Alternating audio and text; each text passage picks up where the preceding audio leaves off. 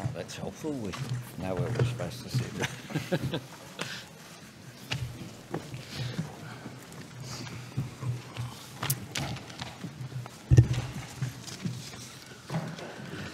Well, thanks everyone for joining us, and can I thank the Premiers and Chief Ministers for what was once again a very collegiate and collaborative meeting where we worked together as a Commonwealth with states and territories, and today as well we added local government in the national interest. Today all First Ministers, in recognition of our commitment for constitutional recognition of Aboriginal and Torres Strait Islander peoples as Australia's first peoples, and also with a voice to Parliament being enshrined in our Constitution, re-signed, recommitted and signed up to a statement of intent to secure a successful referendum in the second half of this year. On health reform, the National Cabinet has agreed that this is the first priority issue for 2023. We will meet again in late April and consider further measures on top of what we already have been doing as a National Cabinet, and the work that different jurisdictions are doing along with the Commonwealth, including noting the $100 million investment in primary care pilots program that we have begun to roll out, and the urgent care clinics that will be up and running by the end of this year. We also noted an update by the Australian Health Practitioner Regulation Authority on their work being undertaken by Robin Kruk, looking at health professionals and how we can get more efficiency in the system. We all understand the challenge that is there for improving our primary healthcare networks, how that interacts with the hospital system, and there's absolutely a commitment to work on policy outcomes as the starting point. What is the right policy? What is the right structure?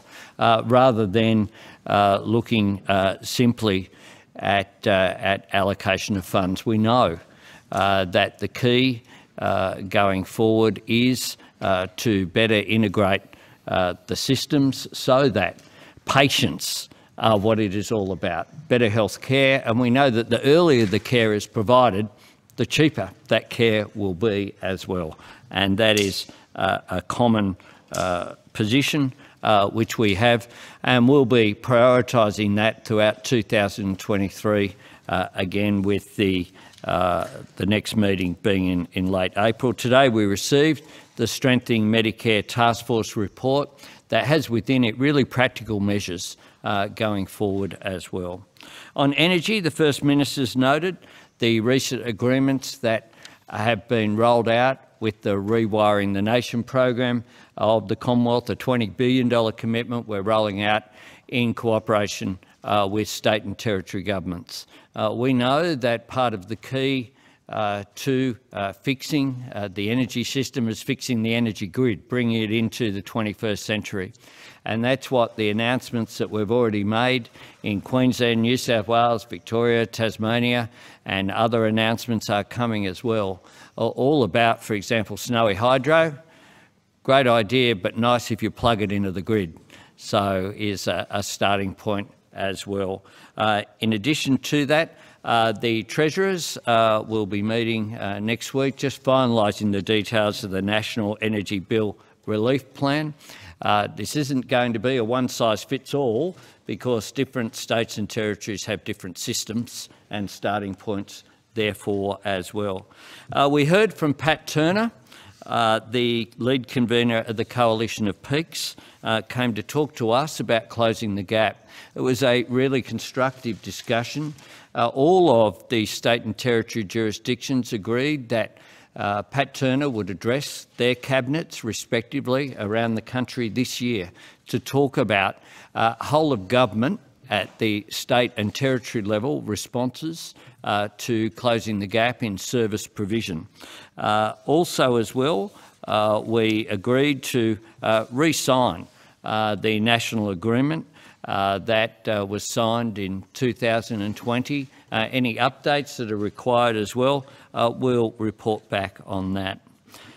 Following the tragic events in Queensland that we saw with the murder of the police officers, we heard from Premier Palaszczuk firstly about the circumstances there, but we also, as a result of a discussion that we held last night, agreed to invite the Director General of ASIO, Mike Burgess, along to talk about the rise of right-wing extremism, in particular the so-called sovereign citizens and other issues as well. And we had a high-level national security briefing on that for the Premier and Chief Ministers.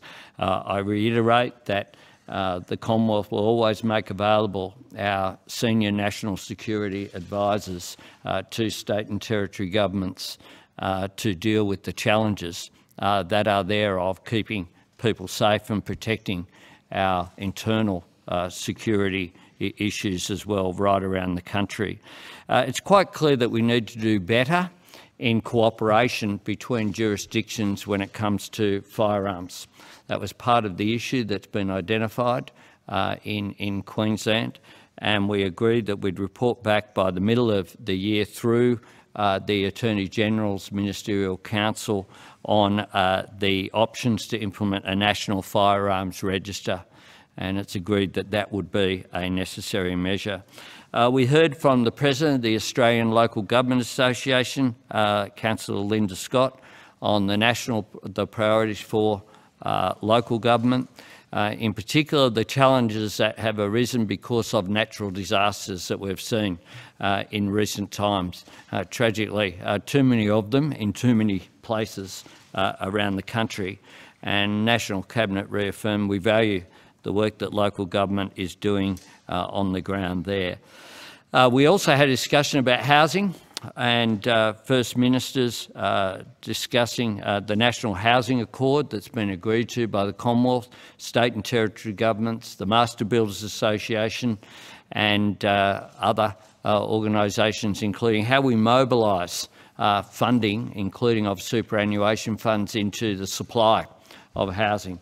We all know that supply is something that needs to be addressed. In addition, it's noted the improvements that are being made and will continue to need to be done on issues such as affordable and social housing as well as emergency housing.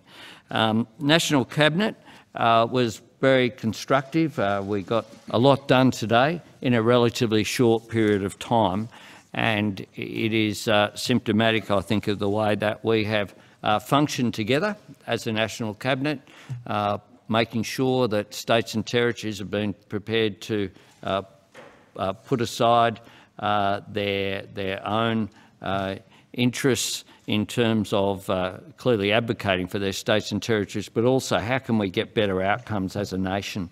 And I really appreciate and I want to acknowledge the work and the cooperative nature of state and territories. So I'm happy to, or we are happy to answer questions.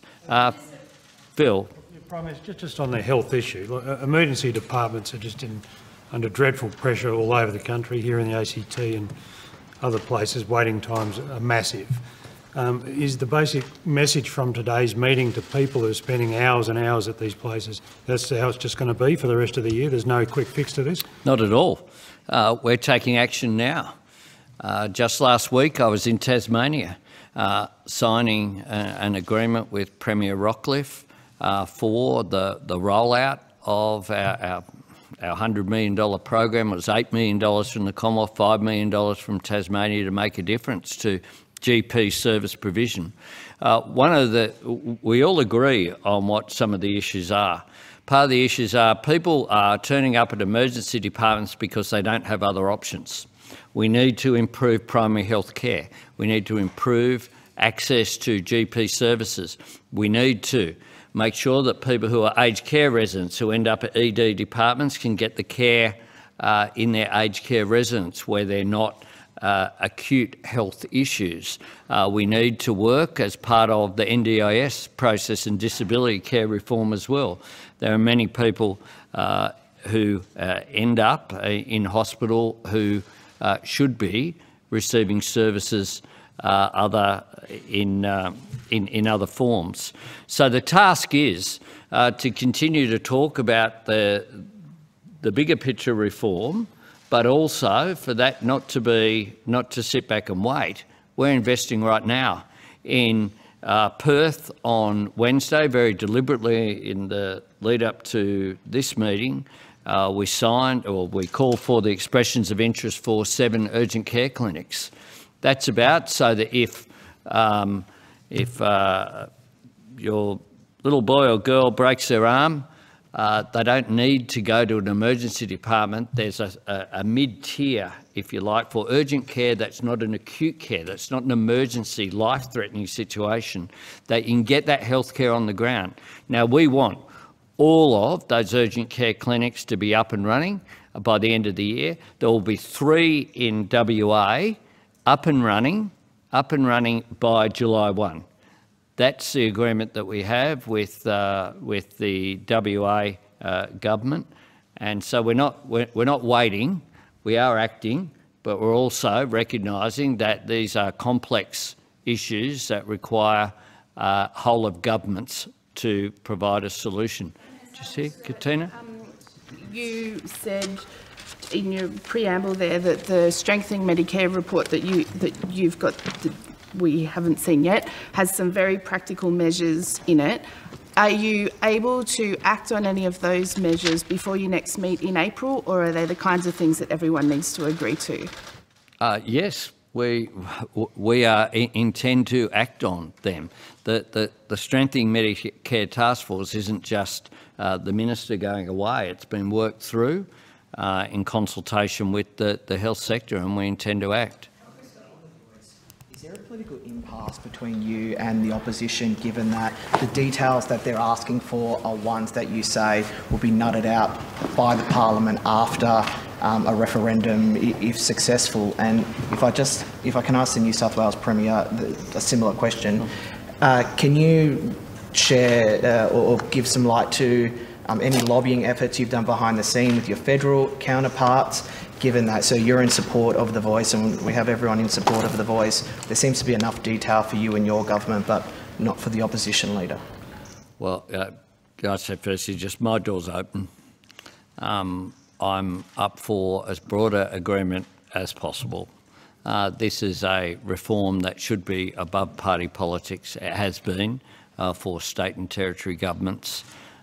This is about 2 things: recognition and consultation. Recognition of Aboriginal and Torres Strait Islander peoples in our Constitution, in our nation's birth certificate, and that they should be consulted. There should be a consultative body, that's all it is, for matters that affect Aboriginal and Torres Strait Islander peoples. And that is what this is about. That is what the referendum vote is about in the second half of this year. Don? Look, I don't see it as a political issue. This is an issue that we agree with in principle, and it should be above politics. It should be a moment which unites the country, doesn't divide the country, and that's been my position from the outset. Mr. President, can I just ask your reaction to South Australia's bid to have the Sydney's New Year's cricket test brought to Adelaide? What's your message about that? He's kidding. A 5-day washed-out test in Sydney is much better than a 5-day test in Adelaide. I mean, why? Because at the end of it, you've spent at the end of it, you spent 5 days in Adelaide. Mr. Malinowskis, what do you say to that? Prime Minister. There goes the collegiate.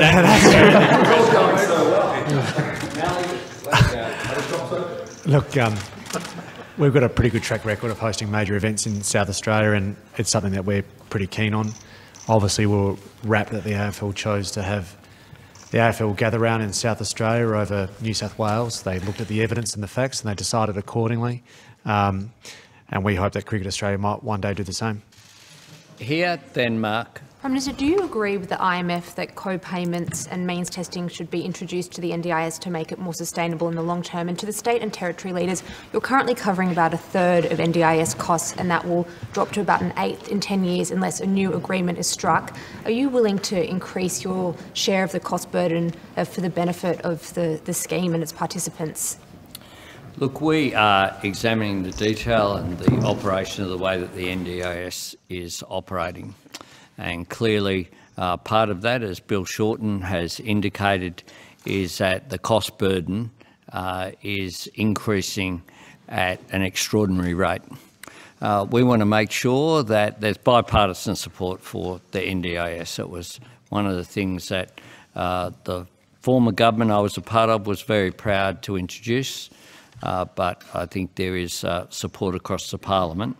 But we will look at ways ourselves, and certainly we are, of how it can operate effectively to ensure that the people it was designed to support get the support that they need. Leaders, are you willing to increase your share? I think in the first instance we want to see the work that Minister Shorten and the new federal government are doing come to its conclusion. Ultimately, all of us, I think, have a shared interest in the NDIS operating the way that it was supposed to. It was properly designed, it was properly funded, and it has not been properly supported for almost 10 years. We've got a new government, the authors, the architects of the NDIS, who are absolutely determined, along with all of us, to make it work the way that it was supposed to. The other thing too is we often talk about costs. We should not lose sight of the benefits of this scheme as well. Correct. This is about changing lives and saving lives, and if you want to be completely economic about it, the benefits from everybody being able to reach their full potential and participate to their full extent that they choose to, they flow first and foremost to the Commonwealth Government through income tax and through other mechanisms. This is not a cost, it's an investment in being a fair place, a decent place. And I want to congratulate the Prime Minister and Minister Shorten for the leadership they've shown already, and they can count, I think, on all of us as partners. Yeah. Mark? Prime Minister, and then just give us an update on where National Cabinet is on some of the major issues in health reform, 50-50 hospital funding, whether the Medicare rebate should be increased, use of allied health care, pharmacies issuing prescriptions, some of the practical things that mean something substantial to people. Yeah. Look, we are working through the issues of the health system and the way that it operates to make sure that patients are at the forefront. So the starting point of our discussions isn't about dollars and shares of funding. We just heard an example of the NDIS where there's a different share of funding operating. It is how do we maximise the benefit to patients from every dollar that is spent in the health system. That's the starting point, putting patients at the front of it. The Medicare Task Force has some really practical reforms that have been adopted today, but so too are the other measures that were included in the October budget, including the primary healthcare pilots of how that interaction between primary health care and the hospital system can produce better outcomes for patients is what we are doing. Just here. Prime Minister, you talk about putting patients at the front and getting patients earlier care to make it cheaper for them. We know that bulk billing is on the decline. People are sometimes paying up to $100 just to see their GP. Will you consider increasing the rebate? And Premier Perrottet, you said this morning that you wanted today's meeting to culminate in a roadmap to a better national health system. Do you feel satisfied that you've achieved that today? I do.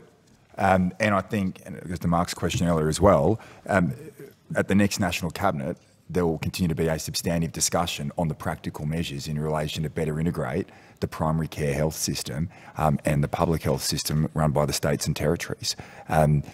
Areas like pharmacies and giving greater opportunities for medications and prescriptions, urgent care clinics. I agree completely with the Prime Minister, and I think the discussion we had today, it's not about dollars and cents, it's about what is the best health system possible. Let's put patients at the centre of that system, integrate the networks in a better and more efficient way, and then work out the funding arrangements off the back of it. If you start with funding, you won't get an outcome. And I think today was, in terms of the discussion on a range of issues in respect of that, I think everyone here is on the same page.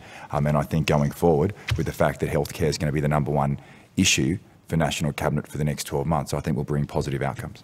Josh and then Michelle. PM, you mentioned right-wing extremism and sovereign citizens. Could I ask for an update on the terrorism law reforms that Claire O'Neill has flagged previously? And if I could ask, a more personal reflection, what's your concern specifically about right-wing extremism, sovereign citizens, and to the Queensland shooting? Do you consider that an act of domestic terrorism? On the work that Claire O'Neill is doing, I'm always cautious to talk publicly about national security issues before they've gone through proper processes. But that work is certainly underway and is substantial. I think the fact that the states and territories last night, this is revealing something that isn't confidential. It came out of the discussion we had last night, where Anastasia Premier Palaszczuk was due to report today on the national firearms issue. I attended, of course, the funeral service of the victims who were murdered. It was one of the most moving things that I've done in my life. And I think that when you have people who are on the front line every day, our police officers murdered these young people, young man, young woman, potentially as well, one other wounded, the catastrophic, premeditated, calculated murder that occurred there on the basis of a warped ideology, then it requires us to do what we can to keep the citizens we all represent safe. And so hence the report this morning from Mr Burgess that went into, as a high-level briefing, went into details that I won't go into here. But we know that the threat is real, and tragically we've seen the consequences of it. Michelle.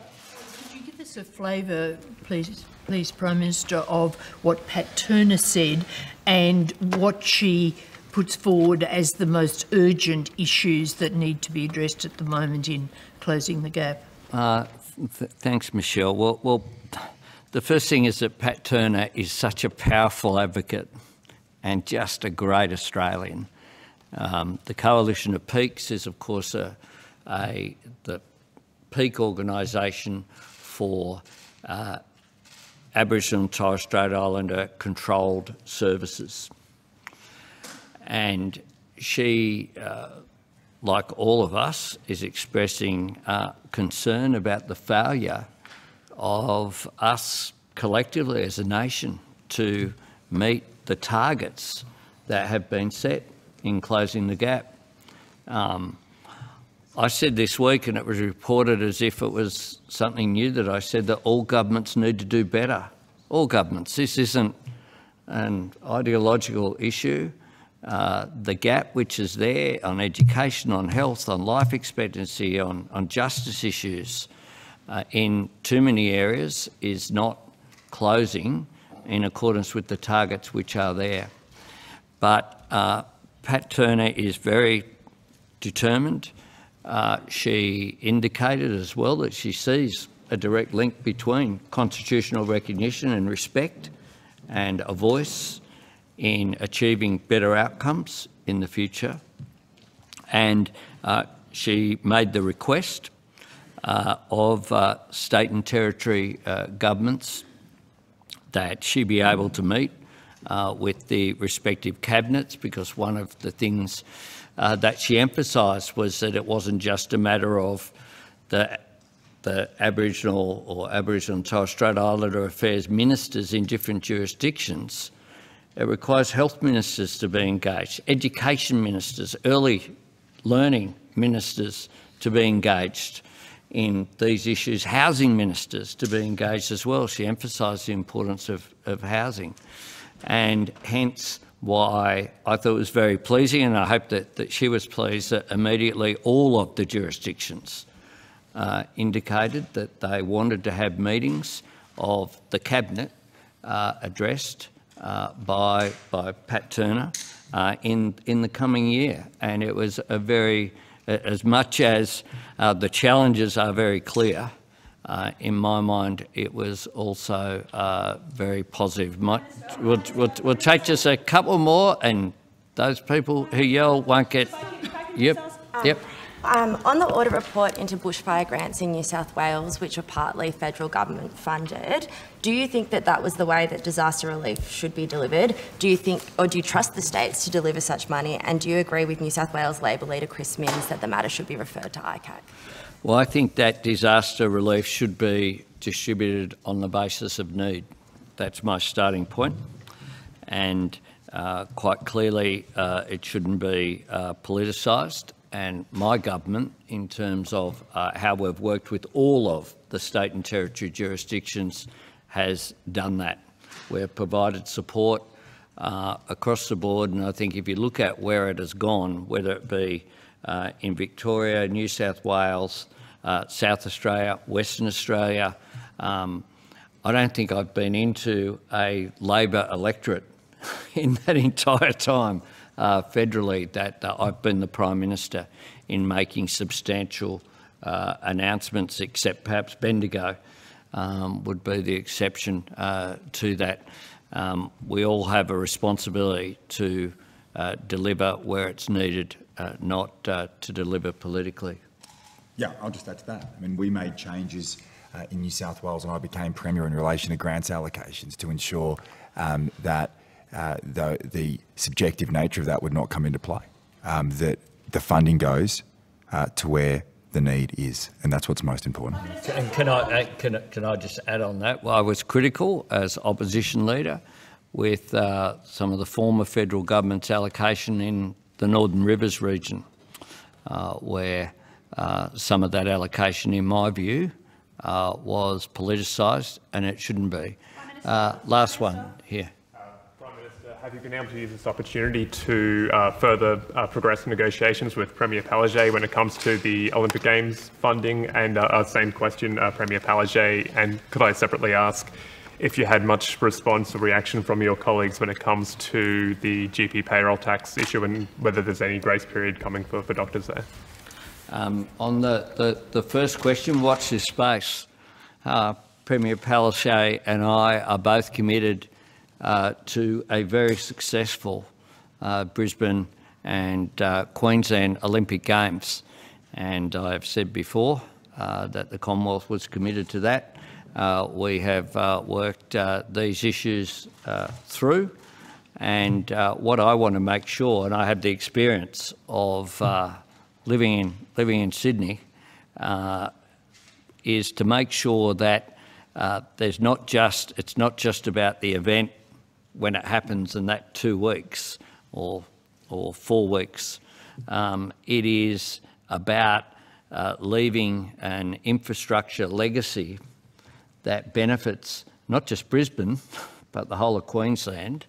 And I am very pleased with the discussions that I've had with Premier Palaszczuk, and we will sometime, when it's appropriate, be making appropriate announcements. But I'm very confident that people will see the Commonwealth and the Queensland Government working together in the interest not just of Queenslanders, this is an event that will be great for Australia.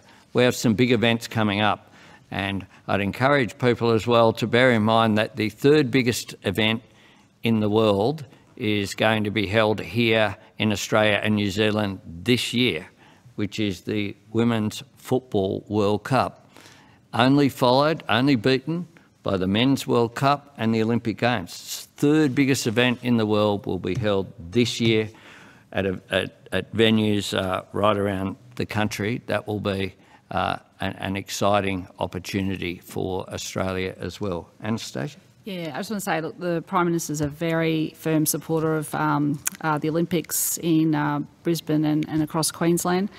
So I look forward to speaking to everyone shortly about that. And secondly, in relation to the amnesty for the GPs on the payroll tax, I raised it at National Cabinet. I said that we are planning, and Queensland's committed to doing that amnesty until the middle of 2025. Can I also acknowledge the hard work of GPs in Queensland? They do extraordinary work, and I know that they do great work right across the country. Thanks very much. Can I just thank everyone? I think we've given every outlet a crack. People do have to get on planes. The Oz have had a crack. Sorry. What? What? Oh, right. Oh, you moved. People have got to get a plane. Sorry. If it's for me, I'll take it offline. Thank you.